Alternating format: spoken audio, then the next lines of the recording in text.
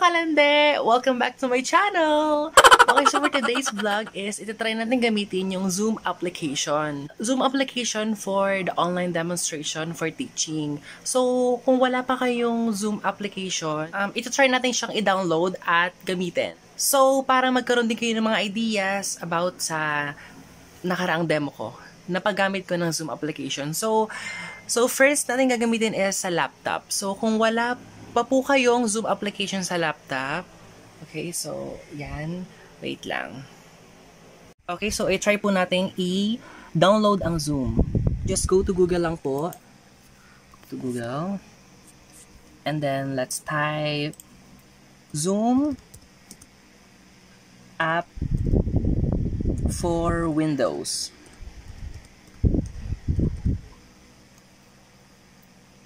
Free download, okay. Then, just click this link na lang po. Lagi ko na rin po siya sa description box para madali na lang. Yun na po, pagka-click po natin, may kita po natin yung download button dito. Yan po, automatic na po siya nagda-download. Yan, wait lang po natin siyang matapos na mag-download. Actually, na-download ko na siya sa laptop eh. Basta papakita ko lang po sa inyo yung pinapakita ko lang po sa inyo kung paano siya i-download. Okay. Yan na po, malapit na siya matapos. Yes.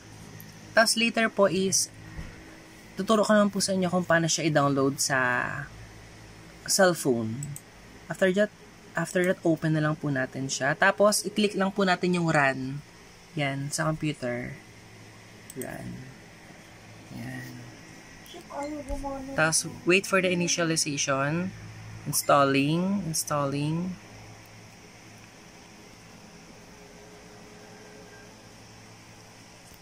Tapos, yan na po siyang lalabas. So, mas maganda po kung gagawa po kayo ng sarili yung account. Like me, gumawa po ako ng sariling account ko. So, bali mag-sign in na lang po ako. So, kung wala po kayong account sa Zoom, just click this, sign up for free. Yan, sign up free. Click this lang po. So, mas maganda po kung gagamitin nyo po yung Gmail account nyo. Yun po yung, kasi after po nun, may darating mong verification, at i-click nyo po yun for verification. Yan po.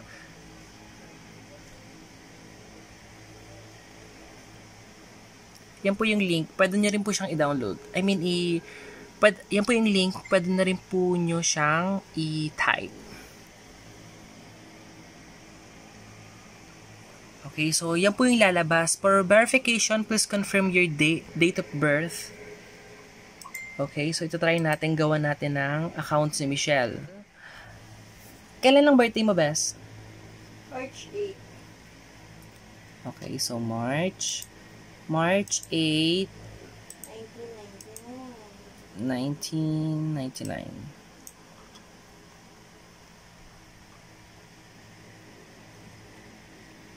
Yan, then please click continue lang po. Please continue.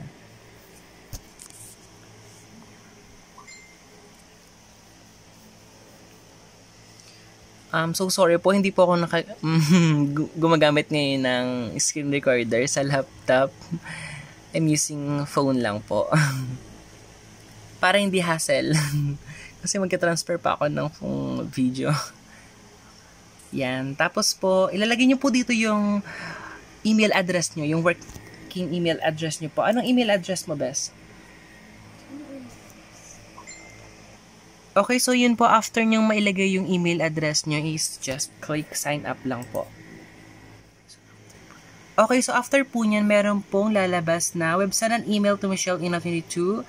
Click the information link in that email to begin using Zoom. So, ang next step po natin gagawin ay pupunta po tayo sa Gmail natin at i-check po natin yung kanyang pinasa na verification.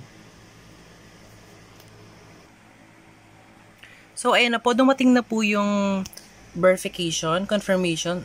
Dumating na po yung confirmation sa account. Just click activate account lang po. Activate account. Okay, so after lang po niyan is lagyan lang natin yung ating pangalan, tapos apelyido and password. Then click. Then confirm password. Okay, so then click continue. Okay, so yun po, naka-sign in na po tayo ngayon. So kung gusto niyo pong mag-start ng meeting, gusto niyo pong i-join yung mga co-teachers niyo po, yung mga relatives niyo po, makausap, or mag-practice po ng demonstration, just click new meeting lang po. Yes, new meeting. Oh my God. Yes po, new meeting lang po. Tapos, new meeting lang po kung mag-start kayo. Tapos, join with audio. Yes, join with audio. Sorry, sobrang malikot. Malikot lang talaga yung kamay cats. Ayan, join with audio. And then, you're using the computer. Tapos, that's it. Mag-invite na po kayo. Invite lang po kayo ng mga participant or drop nyo lang po yung link. Okay, so may kita po natin yung link dito sa Manage Participants. Tapos, just click invite. Invite po. Tapos, copy invitation.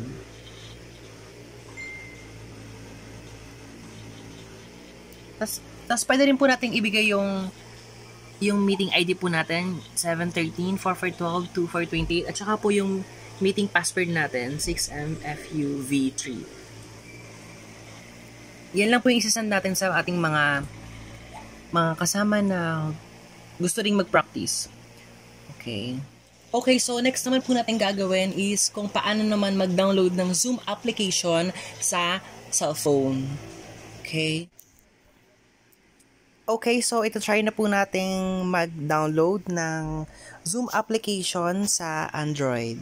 Just type Zoom app for Android. Then, click lang po natin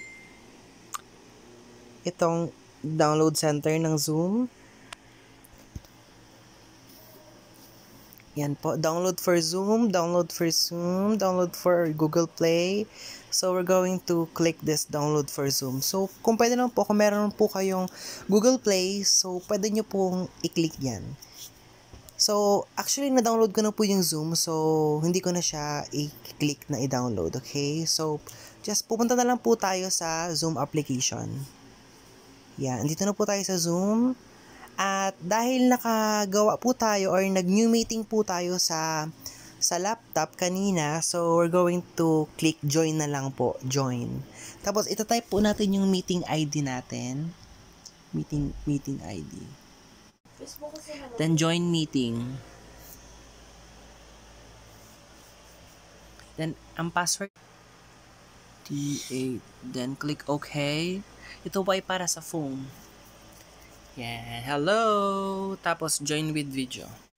Sweet. The meeting host will let you soon. Zoom is currently recording.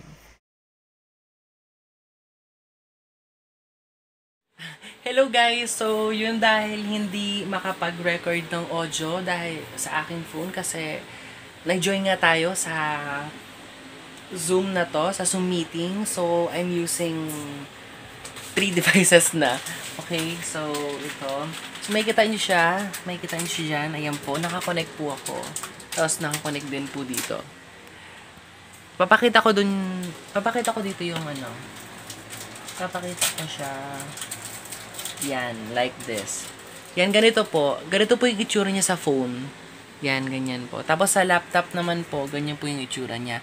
Ngayon, kapag mag-share screen naman po tayo about sa ating online demonstration, naman po. So, di po ba kailangan nating mag-share ng application? I mean, kailangan nating mag-share ng PowerPoint presentation. So, ganito lang po yung gagawin natin. I-rear camera ko lang po. Ayan, ito po. Just click this, share screen. Wait lang. Yan, click lang po natin yung share screen sa baba. kapag gusto po nating mag-share ng application. Tapos, bago po natin yung i-click, kailangan po, may na-open na po tayong application bago tayo mag-join sa isang meeting. Okay, so just click share na lang po. Click share. After nating maklik yung presentation. Tapos, yun na po. That's it. So, makikita po natin yung mga naka-join. Yan po. Makikita po natin sa Android natin, Android phone na yan. Lumabas na po yung slide na shinare ko mula dito.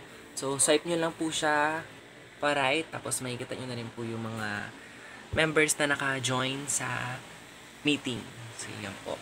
Tapos, after po nyan, check nyo lang po yung audio nyo kung naka-mute po ba. Tapos, just click F5 for the presentation. Okay, so, yun na po. Tapos, after po nyan, you can start. Okay, so, yun po. Pwede na po kayong magsalita. Pwede na kayong mag-start mag-demo. Maririnig naman po nila kayo at mapapanood katulad po nyan. So, limited lang po yung nakakonect. Pero hanggang 100 po yung pwedeng i-connect sa Zoom. Just click lang po. So, mas maganda kung mag-demo po kayo is gagamit kayo ng wireless mouse para hindi nyo na po, habang nag-demo po kayo is hindi na kayo click ng click sa board, sa keyboard ng slide. Click na click ang next slide. So, yun po guys. So, kung after nyo na po mag-demo at gusto nyo na mag-exit, just click this lang po. Yan pong stop share. Yan po, stop share. Kiklik lang po natin yung stop share at babalik na po ulit tayo sa meeting for the interview po. Yan. So, yun po. That's it for today. So, I hope na nakatulong po. Yan. Thank you so much po at mag-i-end meeting na po tayo sa ito. Just click this end meeting lang po kung tapos na po sa lahat and end meeting for all. Ito po yung end meeting for all button for the end meeting for all. Yan. Okay. So, yun po. At makikita nyo po sa isang phone na wala na rin siya. Na natapos na yung meeting. Okay. So, yun guys. So, that's it for today. Thank you so much po. And mabuhay.